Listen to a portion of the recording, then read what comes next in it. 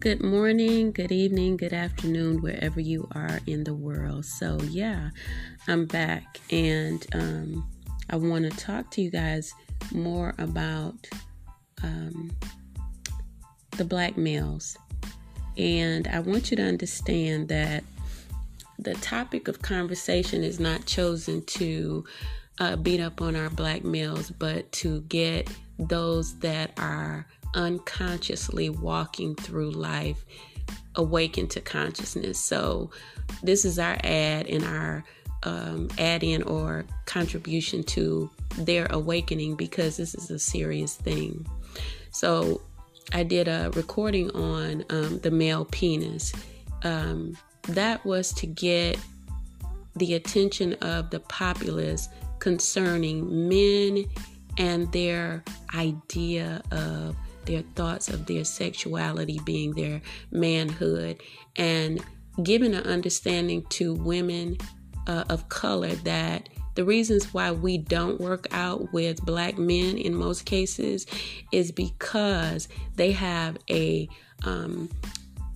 lack of emotion when it comes to the relationship, that they don't even know in most cases it comes from their upbringing, which is stemming from centuries of our ancestors' demise.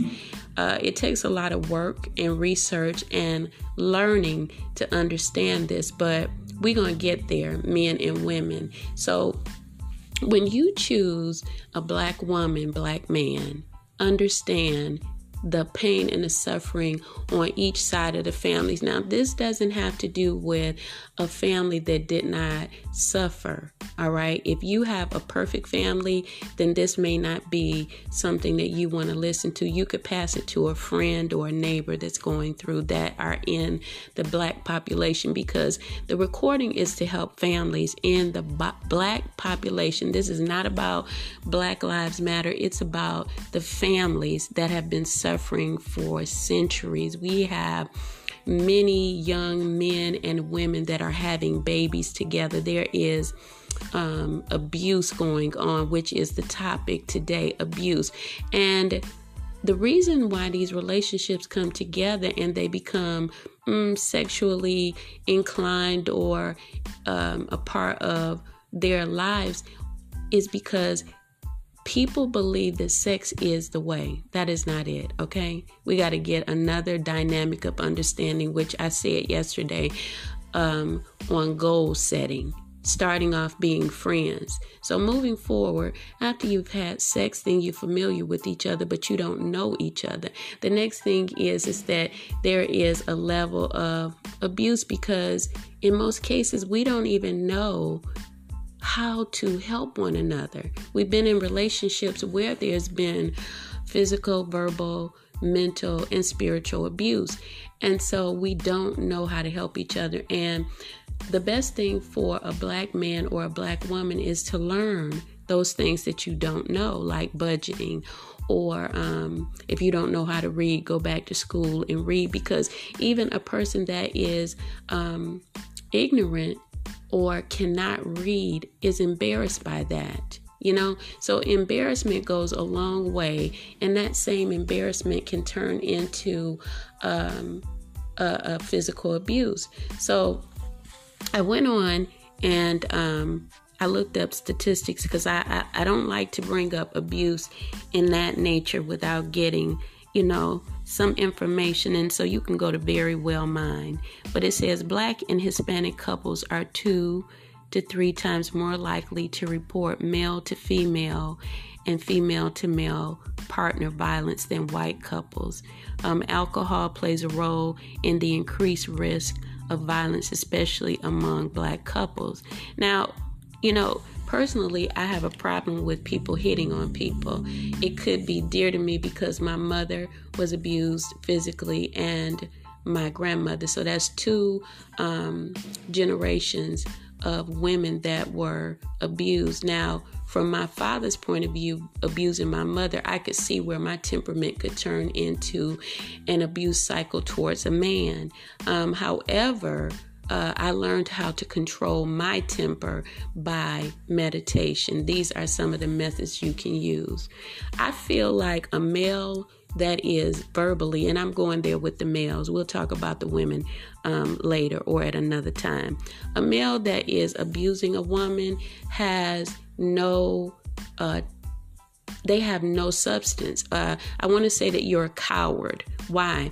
Because what man is going to put down a queen that identifies with his mother? Now I'm going to go there. I'm going to say that if you can put a woman down, if you can hurt a woman in any way, that means that there's some problems between you and your mother. And so that means that you need to go get some help or identify with your mother. Maybe talk to your mother about the issues that you feel within yourself that you're taking out on that woman. Now, I know that the men might say, well, what about what she did? I'm not talking about what she did right now, because I want to identify with men that didn't have mothers growing up, or that their mother didn't nurture them, and they take out violence on the woman that they're with. That woman that did not deserve you to hit her, to call her a B, that woman that you even spoke verbally, physically hit her in front of your children. That's who I want to talk to. Who gave you the right to hit her? She didn't do it. She didn't hurt you. It was your mama. Whatever your mother lacked in your unconsciousness, your memories, whatever she didn't give, that's something that you need to go take up with her. And it brings to mind those that were adopted. All right. If you were adopted, you definitely have other areas that you can go into for healing, such as therapy. Even the person that grew up with the mother and they didn't like their mother, or they feel like their mother didn't supply them what they need, you can get therapy. You don't need to hide behind the shadow, hide behind the mask, and, verbally, physically, mentally abuse your wife and then allow your children to see it. Why? Why would you go get help? And why wouldn't you do this? Why would you stop it? Because it's a cycle. And what kind of power do you feel speaking as you do to a woman that is degrading her, breaking her down? What is it in your mind that actually makes you feel good about it? Because after you're done, you're going to go back and apologize, right? And she's going to accept you in most cases until she gets tired, or until you've hurt her so much that she can't physically do anything else. What's going to bring a solace or a peace to this relationship? That's my question. Because there are some women that will not tolerate it. And those same women that wouldn't tolerate it would be the very catalyst for that black man's demise. Do you feel what I'm saying? Now, I feel passionate about it because I feel like I want the brothers to hear what I'm saying. It's something wrong when you meet a woman that has nothing to do with your background, and you bring suffering into her life. Rather than bringing suffering into her life, why don't you just let her go? Because see, when you start building a family, now what you got is another cycle, I said, of suffering for children. Did you think about the children, or are you just thinking about your self-centeredness and what you want? The temperament, the battering, the hitting of a physical body. Oh, then I go into some of these dudes have hit a woman and broken her, and she is dead in her grave. They're inmates. Do you not think that this can happen to you? I'm going to ask you to stop. Why? Because it's going to save your life, it's going to save her life, and it's going to save the children. Do you understand what I'm saying? It's a weak man that hits a woman. Now, let me just ideate this again. Let me tell you that my mother was battered by my father. My grandmother was battered by a man. Light-skinned women with black and blue marks. I remember them. This is not even personal, because if a man had hit me, he would have to wait until the day and find his ass dead. I'm going to tell you that. Because I've seen enough of battering that there's no way a man would hit me. And we'll talk about that later. But I want you to think about what I'm saying. Because statistically, it says Hispanics and blacks. It's not in the white population as much as it is in Hispanics and blacks. So if you have Hispanic nature in you and you're hitting your wife, and there was no real reason for that, I don't feel like there's really a reason. I mean, I do know that there's couples that batter each other. Both of y'all need to go get some help. I look at the children and I look at why the foundations of our relationships cannot work. And I already said, too many of our relationships start off with sex. That is not the foundation. The foundation of a relationship starts off with friendship. You find out what you have in common. And you can't just be with people that, you know, you have something in common with. You're going to find someone that's going to be an iron sharpened iron to you, because it's going to become a stalemate when things are too nice. But at the end of the day, you set goals in your relationship where you're going. And if you got anger issues, you go get some help. That is the word for the day. You start doing some self-help, because there's nothing right with you going to work and coming home. People at work see you as a nice young man, and then you come home and you raising all kind of hell. I've seen that in my family. I've seen it in my house. And I'm speaking out because it's time.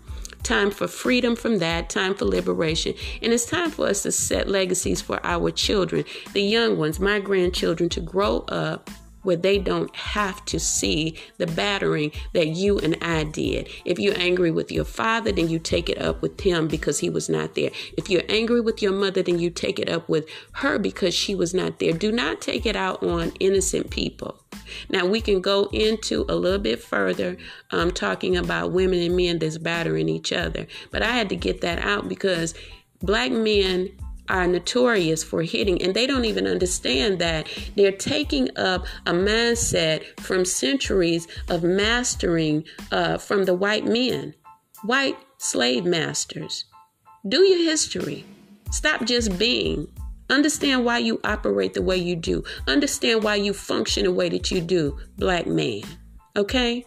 And y'all have a wonderful day. Blessings.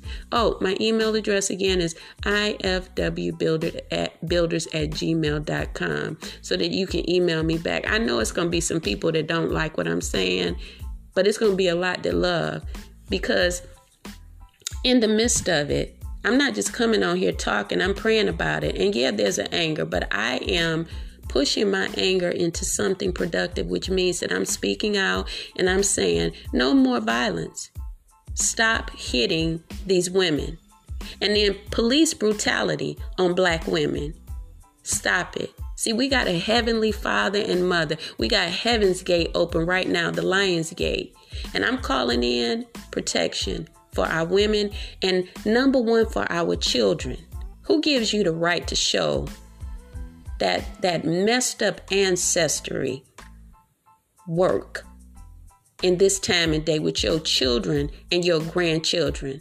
You should be ashamed of yourself just because of them. Go get some help.